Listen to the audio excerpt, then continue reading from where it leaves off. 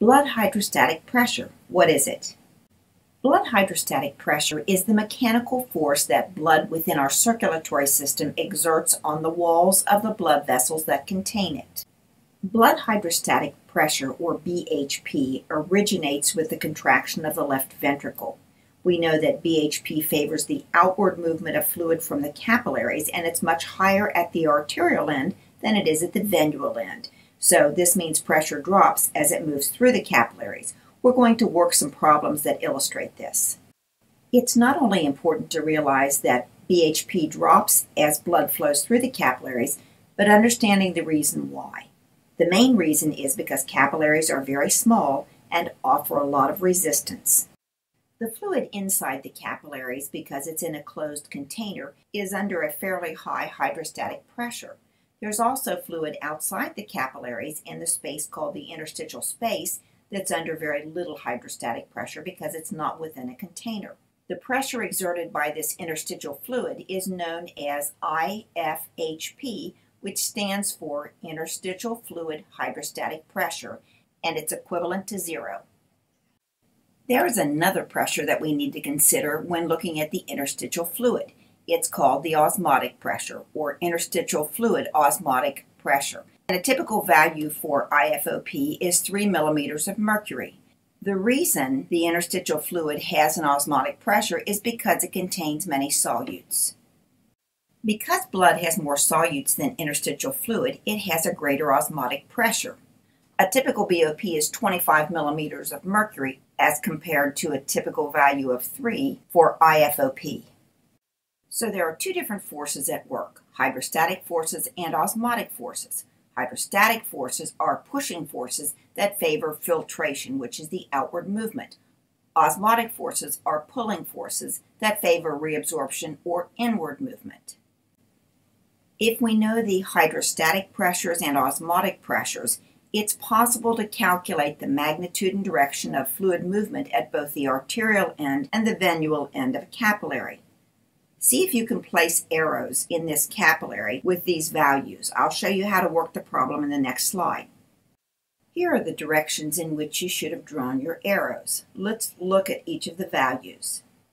At the arterial end, there's a hydrostatic pressure, or HPA, of 32 millimeters of mercury. Because it's hydrostatic and it's generated within the blood vessel, it's an outward pushing or an outward movement. The HPV is the hydrostatic pressure at the venual end. And again, it's a hydrostatic pressure, so it pushes outward and is generated from within the blood vessel. The BOP, or blood osmotic pressure, is 25 millimeters of mercury.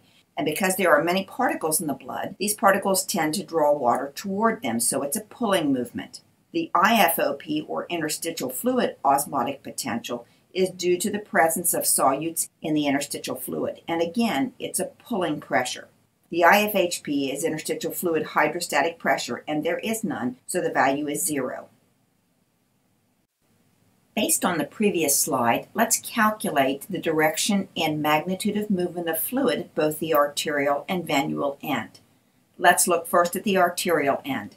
The outward movement of fluid there is 32 millimeters of mercury and 3 millimeters of mercury. The inward movement is 25 millimeters of mercury. If you add 32 and 3, you have 35 millimeters of mercury moving outward and 25 millimeters of mercury moving inward. The net gain, or the net difference, is 10 millimeters of mercury favoring filtration, which is the outward movement. At the venual end, the outward movement is 15 millimeters of mercury and 3 millimeters of mercury. The inward movement is 25 millimeters of mercury. If you add 15 and 3, that's 18, and subtract 18 from 25, and the difference is 7 millimeters of mercury, and this favors reabsorption, or the inward movement of fluid. Based on the previous slide, you should now be able to answer these questions. The magnitude of movement at the arterial end is 10 millimeters of mercury, and since it favors filtration, this is the outward movement of fluid. The magnitude of movement at the venual end is 7 millimeters of mercury and favors reabsorption, so it's the inward movement of fluid. Here's a second problem for you to work. See if you can place the arrows before you look at the answers on the following slide.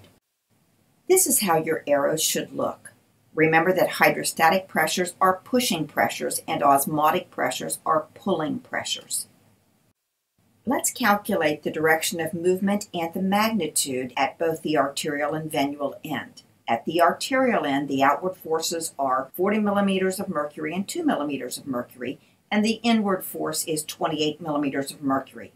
If I add 40 and 2, I have 42, and from that I subtract 28. The net value is 14 millimeters of mercury, and this favors filtration. At the venual end, the outward movement is 14 millimeters of mercury and 2 millimeters of mercury, and the inward movement is 28 millimeters of mercury.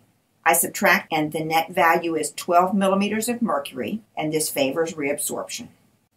If you look at the problems that we've worked, it should be obvious that there's not a balance between filtration and reabsorption. There's more that goes out than comes back in. What happens to this fluid? It's picked up by the lymphatic system. If you continue to leave fluid outside the vessels, it would create a number of different problems. So we have to somehow get the fluid back into the vessels, and it's the job of the lymphatic system to do that. I found this problem on the internet and thought you might like a little bit more practice. It'll be a welcome change to see a problem written by somebody who can actually draw. So take a look at this, see if you can calculate the magnitude and direction of movement at both the arterial and venual end, and then scroll on to the next slide for the answers. I hope these were your answers. If not, and you need help with these problems, please let me know. I would be happy to help you anytime.